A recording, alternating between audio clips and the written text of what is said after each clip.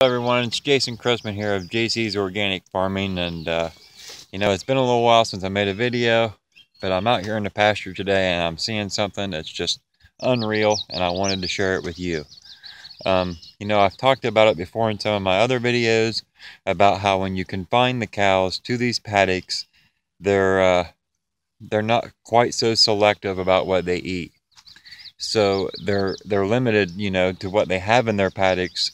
So therefore, they're more willing to try a wider variety of forage.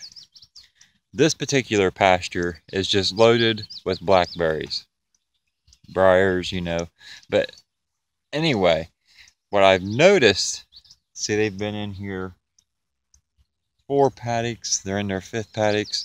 So they've been covered about 5 acres. They're in their 5th acre right now of a 20-acre pasture. And there's probably a good 6-acre stretch right down the middle of it that's just nothing but these blackberries. And I'm amazed at what the cattle's done. Let me show you here. First of all, we got the cattle right there.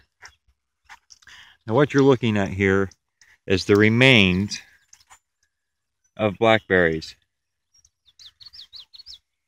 This area right here that you're looking at was just as thick as that yesterday.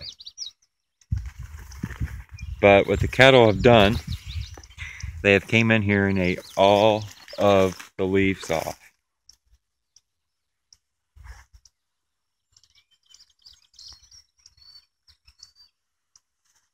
Left the berries, but so I don't know if the sugar content has went up in the leaves. You would think it would be leaving the leaves and heading for the berry, but there's something very appealing. I mean, look at that stalk. They have tore everything off except for a few at the top. Now what that's going to do for the blackberries is probably kill them off. And the plant is greatly going to be set back, which is excellent. I'm just amazed at what they've done there. And what that is, their paddocks, they run up and down the hill here facing the way we are. There's one side and there's the other side. So they come up through here and then they hit this barrier that runs down the middle, just like over here where they were just moved.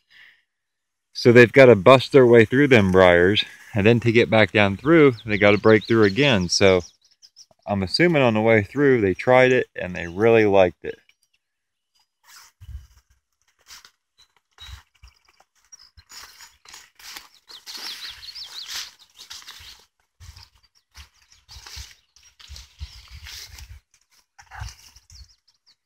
Just stopped raining, so well, look up through there though. It's just loaded with them. Now we'll see what they do today. There they didn't do a whole lot with them. I had to break through it there to set the poly wire up. Now I don't mind breaking through the briars this time of year, but later in the summer, those will be loaded with hornets' nests, and I want nothing to do with breaking through there. So I try and make them a little extra wide. That way when we come back later in the summer, I'll have a pathway through them.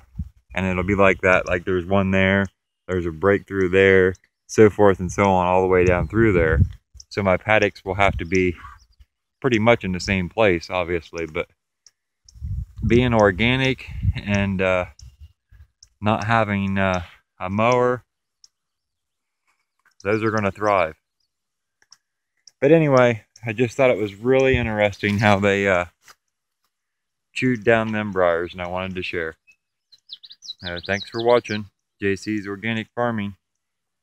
And if you've experienced your cattle or livestock doing something similar and just amazing you, please share below. I'd like to hear the story. If you like the video, give me a thumbs up. I'd appreciate it. Thanks again.